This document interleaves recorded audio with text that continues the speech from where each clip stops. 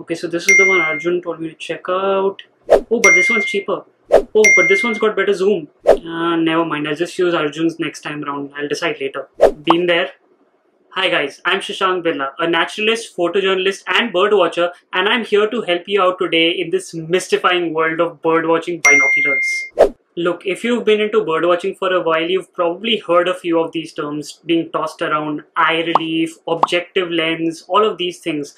But honestly, I know if you're really starting out into birdwatching, this can sound quite foreign and even quite intimidating to understand. But what I'm going to try and do here today is to actually help you make sense of those terms, and based on that, help you decide on what are the right binoculars that you should get depending on what stage you are of going into birdwatching. So effectively, today's video is going to be focused on you understanding these terms so that when you're going to be checking out these binoculars on any site or any shop, at the back of a box, or maybe on a site like Amazon or Flipkart or Snapdeal, whichever, you can see these specifications and then realize that, hey, this seems to be the right binocular for me. And hey, if you like this video, find it useful, please do subscribe to our channel. I know everybody keeps asking for it, but there's a reason we do. We need your support to keep this content coming.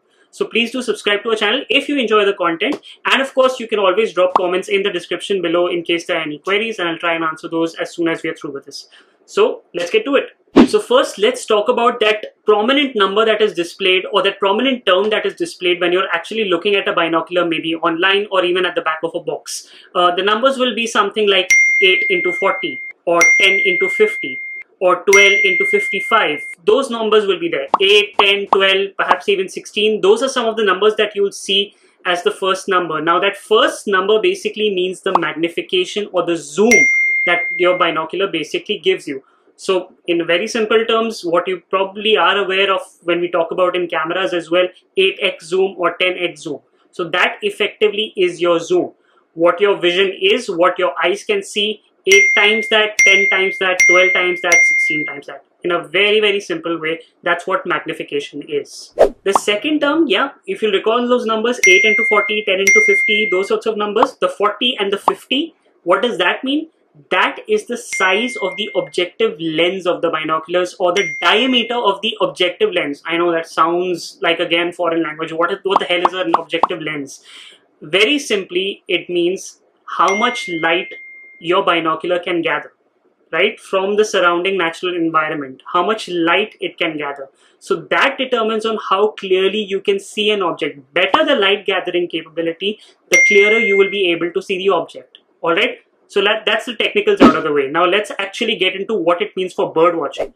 Now when you're bird watching, it's a natural environment. You can't really control the light. Sometimes there's going to be light, sometimes it's going to be shadow, sometimes it's going to be dark, sometimes it's going to be bright. So what you have to remember in this case, for these two specific numbers that we talked about, 8x, 10x, 12x, 16x, even 7x.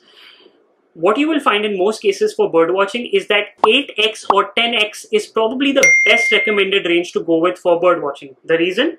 Well, anything below 8 usually falls short of what you really need to actually see the bird clearly, right? And above 10 basically means that the more the zoom there is, the shakier the image becomes. And hence, since the bird by itself moves so much, you do need a stable setup as well. That's why 8x or 10x is the recommended zoom range for bird watching. And as I said, the light situation is very unpredictable. So you need a certain amount of light gathering ability for your binoculars. Usually for binoculars which are in the 8x or the 10x range, the light gathering capability or the size of the objective lens ideally would be around 40 or 50. Yep, that's right, 40 or 50, it can be even 42 or 52, but roughly around that figure.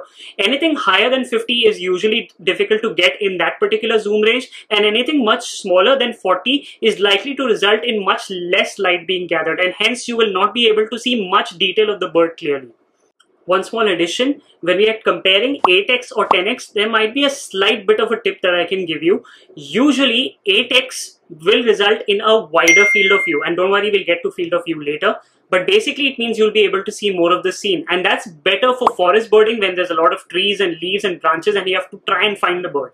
And 10x is usually better in more open areas, maybe wetlands, where you can actually see over a fairly clear area, there's not many disruptions, and you should be able to locate the bird clearly, and maybe you just need to be a little bit closer rather than say with an 8x binocular. So a 10x binocular will be more useful. You'll recall we mentioned a term called field of view. Well, to just get back to it, basically what it means is how much of the scene you can see while looking through the binoculars. Now, when I'm not using the binoculars, I can see, much wider. I can see the entire room that I am in right now, pretty much whatever is in front of me. But whenever I'm actually using binoculars, that field of view is going to shorten. I'll only be able to see a zoomed in version. So the field of view reduces. And what's key to remember in this is that with the higher the zoom, basically what it means is the smaller or the narrower the field of view is going to be. So keep that in mind as well.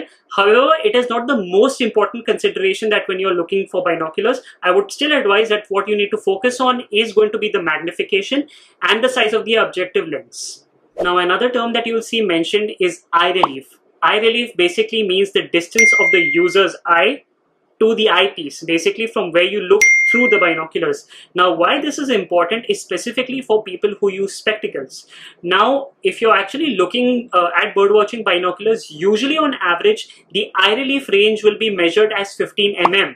And that's pretty normal for most people to use that comfortably. However, with spectacles, you're going to need larger eye relief or longer eye relief because there's going to be more distance between your eyes, there's your spectacles, and then the binocular. Hence, you'll need an extended eye relief for the same.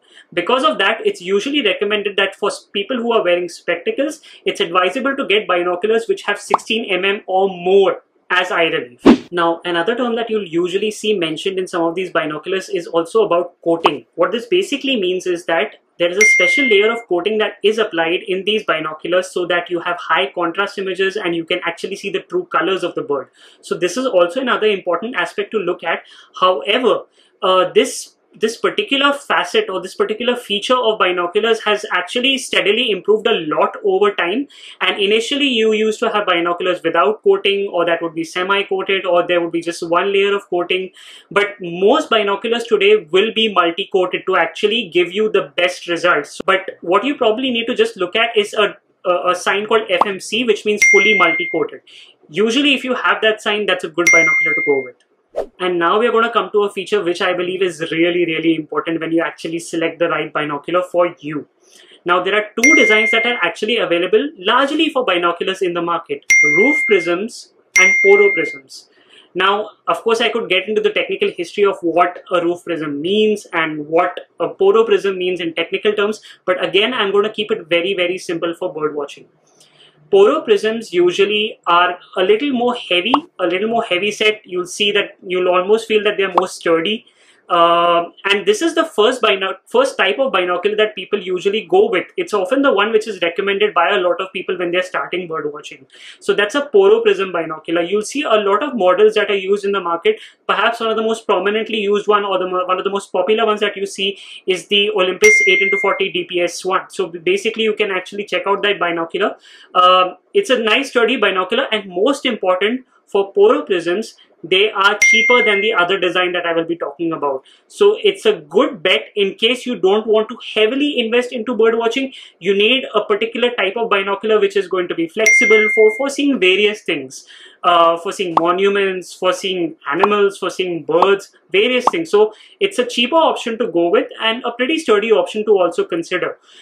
But if you're going to be interested in doing bird watching, then I would strongly advise that you consider a type of design that is known as roof prism. Now, pretty much in most ways, roof prism binoculars are a little bit superior to Porro prism binoculars.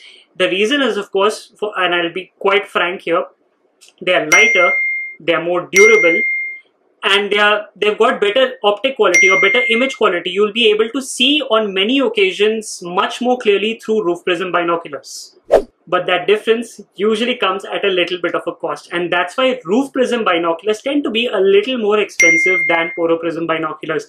But the advantage for many of us is that, of course, that the technology again has advanced a lot, and that's why the price gap between these two designs, the Porro prism and the roof prism, has also come down quite a bit. So that means usually to get now a roof prism, the difference might be just a few thousand rupees, for example. So that's something important to consider, and perhaps another reason why you should really be considering, if you are really interested in starting bird watching, to consider a roof prism binocular. There are other considerations to look at in your type of binocular that you want to check out also. For example, you would probably want to make sure that the binocular that you get for bird watching is hopefully fog proof, is hopefully water resistant or even waterproof. Usually some of these binoculars may have nitrogen filling inside them that usually helps with these features.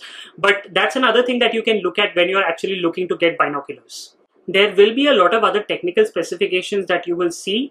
In fact, what I'm going to do is probably just put out an article below as well where I've talked about some of these features. You can even read up more online if you wish to about more of these technical specifications. But as long as you're keeping an eye on these specific features I've talked about, I don't really think that you'll be getting the wrong binocular for yourself.